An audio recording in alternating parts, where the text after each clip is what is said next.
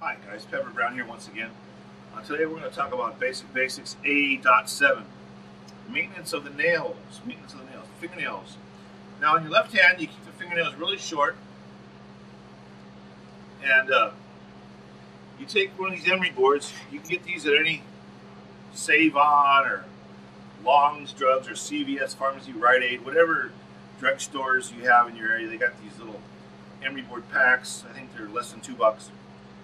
89 cents sometimes you see them. You go with the orange side is rougher than the white side. So the white side, you start with the white side and you just file the fingernails. Okay, so here's what we do. We take our hand like this. On the left hand, we keep our fingernails really short. We take the emery board, we just go back and forth. Now a lot of guitarists will say you only go one direction. I've never found any value in just going one direction. All this seems to take like twice as long. But I just go both directions, file them real short, keep them filed, and do it on all the fingers, Just keep them filed real short. Now if you got a lot of nail hanging off, you want to use the orange side, and because that's rougher and you take off more nail that way, right? And you can smooth it out with the white side, like that. And you just do all the fingers with the emery boards, okay? And the thumbnail too.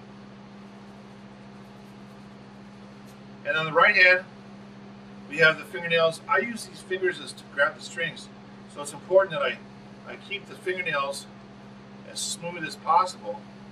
I keep this nail long, this nail long, this nail long. This nail I don't use that much because I use a pick.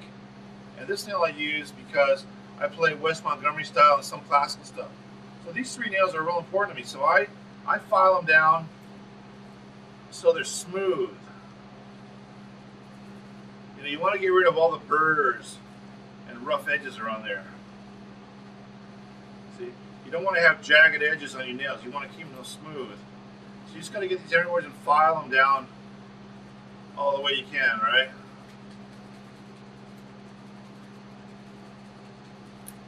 That way when you strike the string with your fingernail, it provides an even tone rather than a raspy tone or whatever. If you got really smooth fingernails, you can grab the string a lot better, see?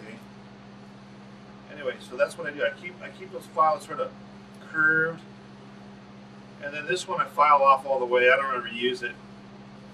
Okay, so then the thumbnail too, you file that one down. So you got to get these emery boards. They're like 89, 99 cents at Save-On or CVS or anything like that. The next thing you do is the tips of your fingers.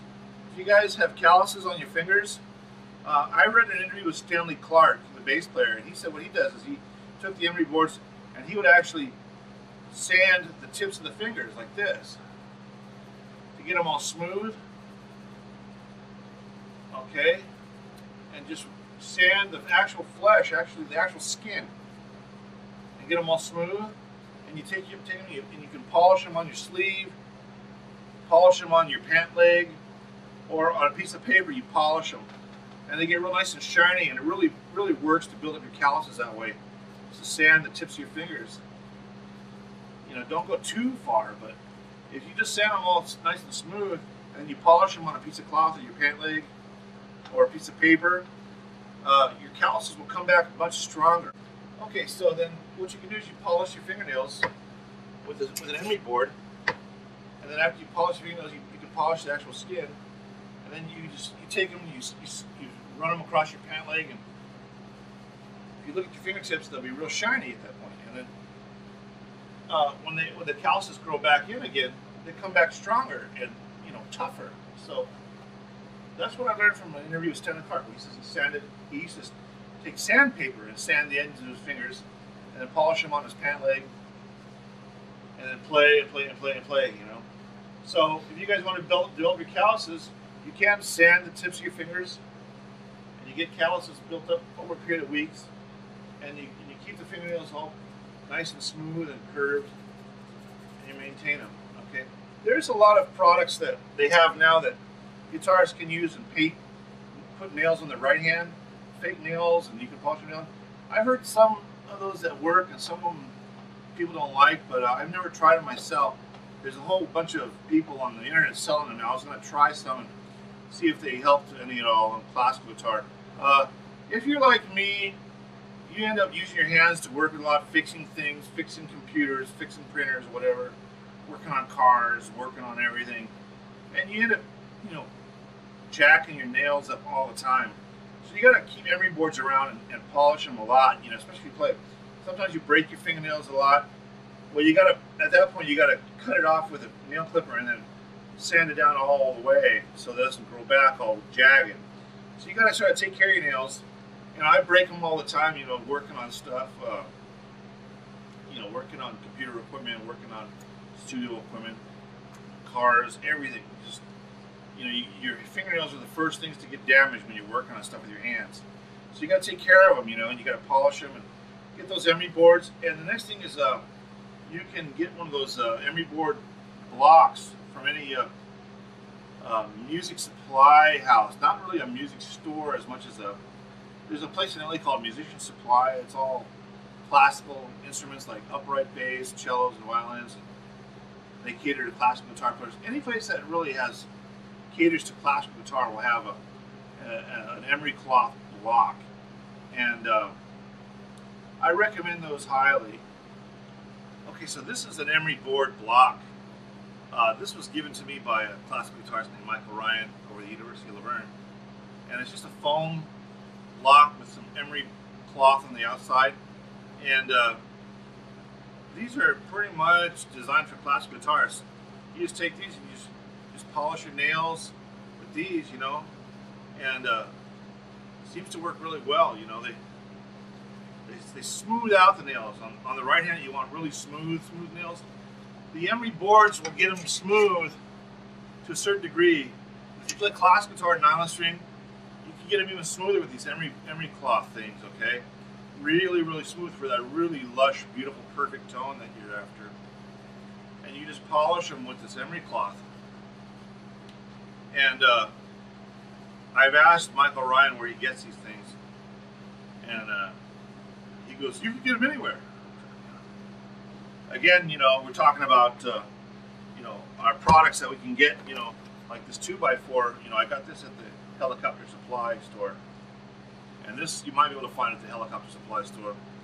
But realistically, I think you probably have to look on the internet for these. Classical guitar accessories, probably type in, right? Okay, so we just polish the nails with this emery cloth, and then you polish it on your pant leg, and it gets them all nice and smooth, And you always want them smooth, especially if you got to play, When you practice, you want to have smooth fingers. There's a guitarist named Ralph Towner who plays the fingerstyle on a 12-string Guild steel string guitar, and I think he might use some of that stuff to paint on your nails because his nails seem to be really, really strong to play. And then you just polish these nails, and you do the same thing with the fingertips. You polish the fingertips after you sanded them down with the emery board or the sandpaper.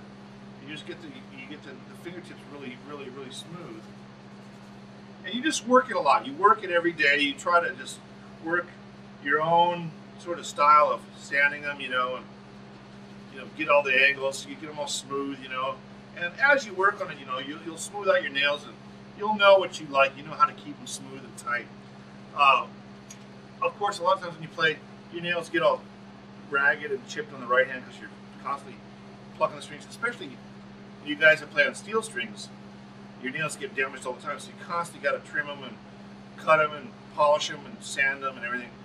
So anyway, that's A.7, maintenance of the nails, and I hope that's of value to you. Again, if you have any other ideas that I don't know about, feel free to email them to me. And my email is pebberbrown@gmail.com, and the website is www.pbguitarstudio.com. And this is Pebber Brown, over and out.